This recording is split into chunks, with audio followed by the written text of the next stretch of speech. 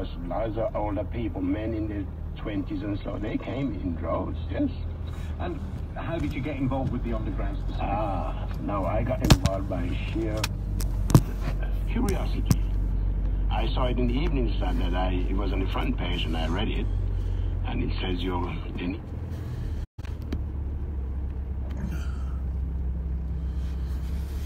As we are going into Ipswich on the A12, there has been a major incident of some kind, and there's all the right lanes are closed.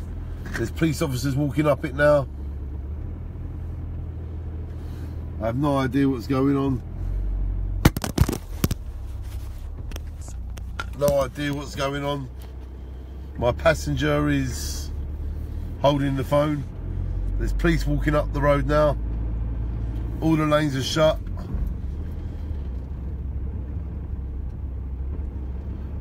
That policeman had firearms. All the lanes are shut. So if you're coming towards Ipswich, come another way other than the A12, because it is very congested. That policeman I just saw had a gun, so it could be very serious, I'm not sure. But the whole of the A12 is shut and the police have blocked it off.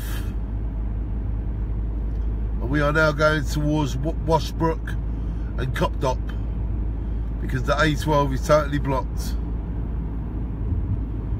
As you can see, the police car's there, the police woman's there. You can't get no further. Whatever's going on up there is very, very serious. And you cannot get into Ipswich via the A12. The whole of the A12 has been shut. So whatever is happening, you then have to come off the A12. Oh, you can rejoin it here maybe. But it took me an extra 45 minutes to get about... It took me an extra 45 minutes to get a little distance.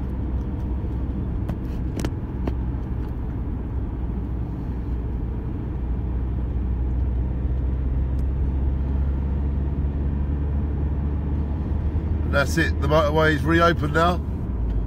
But that will definitely put an hour on your journey.